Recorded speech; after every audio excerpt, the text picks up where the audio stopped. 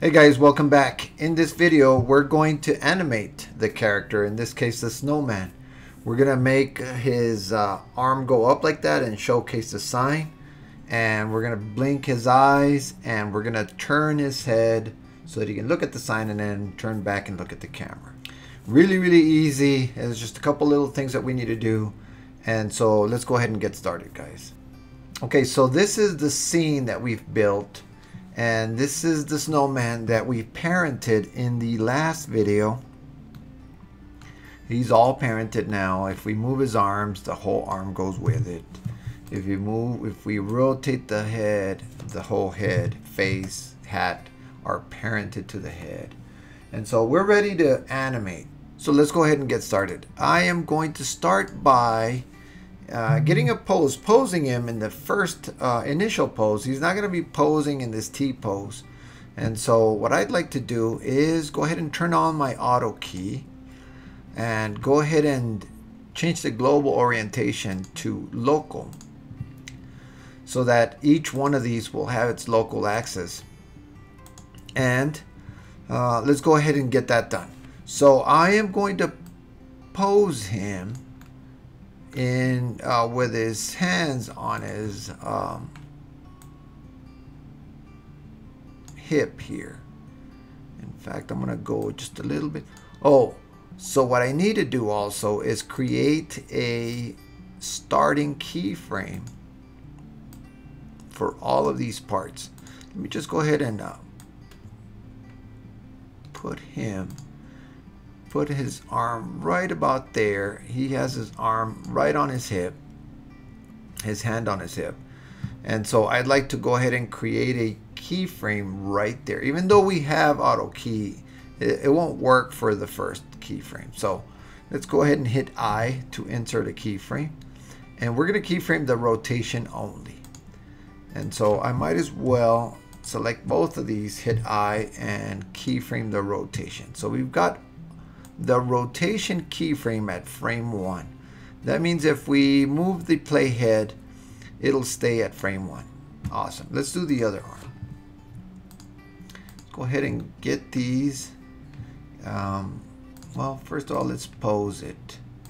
Let's push this one. Let's move it forward a bit. Let's put this one back. And then the hand this way. There we go. He's kind of chilling with his hands on his hips. And let's go ahead and select all three of these and create a keyframe. And so I'm going to hit I and keyframe the rotation. So all of animation is just timing. How do you time stuff? How long does it take for him to extend his arm and point to the sign? And I'm thinking it's going to take about maybe roughly about a second, 25 frames, 24 frames. And so what I'd like to do is I'd like to go ahead and start extending this arm. And so we're going to do this, and we're going to do this. Oh, of course, we need to move the playhead over to about frame 25. Let's extend this arm out and extend this arm out. And we're going to maybe push this one over a little bit this way. And remember, we're trying to do the end position. So I'm going to move this one back. And this one like this, and this one like that. He's kind of like displaying the sign. And so if you see it, it's not bad. It's not bad at all. But we could, right in the middle of it, maybe push it forward a bit. Forward, just to get those arcs. This. Let's see what that looks like. So now he's moving forward and then pushing it back. There we go. It's kind of like rotating it. I like that. Let's see what it looks like in real speed. Play. It's a little slow. So let's speed it up a bit. Select both of these and the hand. And what I'm going to do is I'm going to grab this keyframe and push it in. Grab this. Instead of 24, let's do like 18. See what happens. See how I like it. Go back. Oh, I like that a little bit better. Boom. There it is. Before we go any further, this animation is going to be about 5 seconds. So 5 times 24 is 120. So I'm going to cut this to 120. This is 5 seconds. And we already animated the first one. But the only thing that I'd like to do, let me hit play. Boom, there it is. The only thing that I don't like is that it starts, this arm starts to move right at frame 1. And so I'm going to give it a pause of about 10 frames. That's about half a second. And then it starts moving. So I'm going to select these. And I'm going to grab all the keyframes and move them to frame 10. So that way there's a little pause right there and then it moves. There and then it moves. The second thing I'd like to animate is the head. The head's going to turn around, look at the sign, and then turn back at you, like saying, "Hey, look at the sign." And so, right about when he points to it, let's start at frame 20. With the head selected at frame 20, I am going to hit I to create that first keyframe, and I'm going to keyframe the rotation only. So we have a keyframe at frame 20, and this, him turning back, will only take about 10 frames. Let's do 12 frames. So we're going to rotate it, and we're going to maybe to about there. And then let's see that. Boom.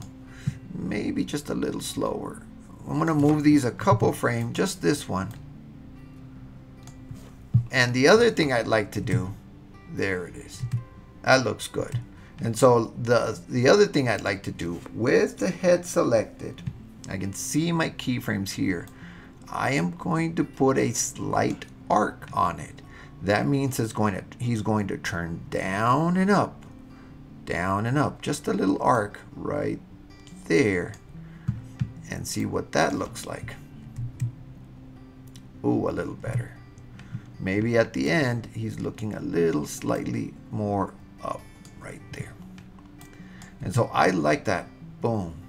And then he looks at the sign for, let's say, a couple of seconds. And at frame 75, he's going to turn back. So we need to keyframe this position. It's a hold. I, and then rotation. And then we're going to do about the same thing. So I'm going to push it up to 90. And let's bring it back to where he's supposed to be. Looking at you. Looking at the camera. And then remember that we did the little right there. So let's look at just the head. He looks back, holds it, and then looks back at you. All right, that's looking good. The last thing we're going to animate is the eyes. They're going to blink. So what I'd like to do is time the eyes to blink when he's turning his head. And so let's go ahead and select the eyes. They're going to blink, and they're just going, all I'm doing is sizing them. And so what I'd like to do right at frame 20, let's create that first keyframe, and we're going to keyframe the scale only.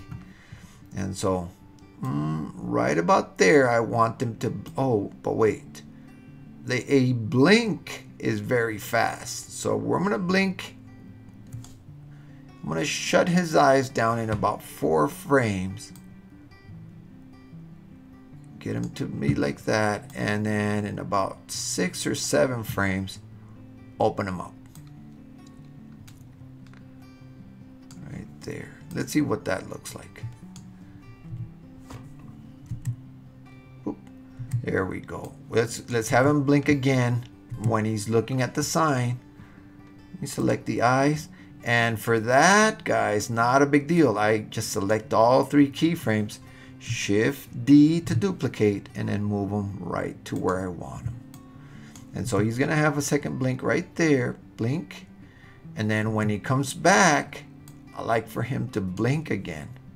So Shift D right there. Let's see what that looks like. And then lastly at the very end, Shift D, do another one. Let's see what everything looks like together. I'm going to deselect that. Hit play. He turns. There we go. That looks pretty cool. And that's it. I mean, you can have him do a lot of other things. For example, maybe, let's see what this looks like. If we have this arm be not in that position, let's move this keyframe over to frame 24, but when we start it, maybe it's not in that position. Maybe it's down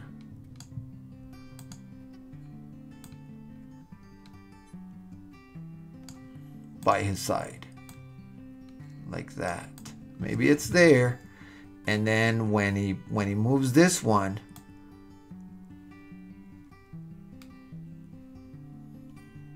let's see what that looks like. I like that. It gives it a little bit more dynamic. One other thing is this arm stays very, very still. And so what I'd like to do is give it a little bit of a motion after it reaches its final destination. So maybe I'm going to just move it very, very slightly. Very slightly. Just what they call a still hold, where it's not moving, but it's moving. Let's see what that looks like.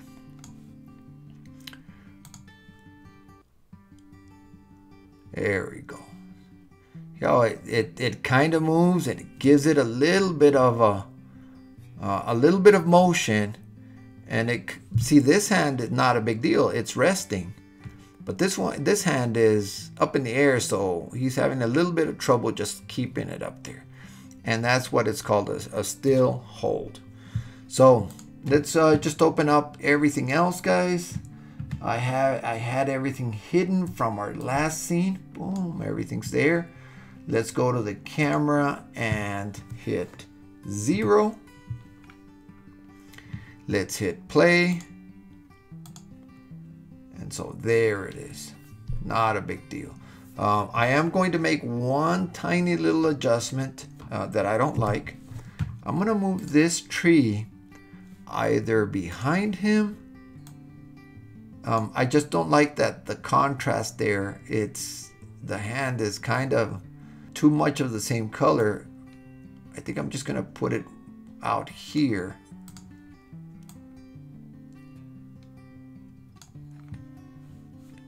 And there. Let's look at it. Oh, there he goes. He's presenting the sign and he's happy about it. Hey guys, that is it. We've animated the character. We've modeled it and we rigged it using the parenting method, and now we've just animated it. And it was easy. And that proves that you can do a character easy, use the parenting method, and you can animate a character very, very easily. It's kind of an alternative to using armatures. I'd like to do a course on doing a character all the way from modeling to rigging to animating, but that is in the future. Let me know in the comments if you'd like to see that. Our next video here will be the particles. We're going to create snow and make it snow, and so we're going to do the particles, and then maybe lastly how to render this into a movie. Hey guys, if you liked the video, go ahead and hit the like button and subscribe, and I will see you on the next one. Thank you guys.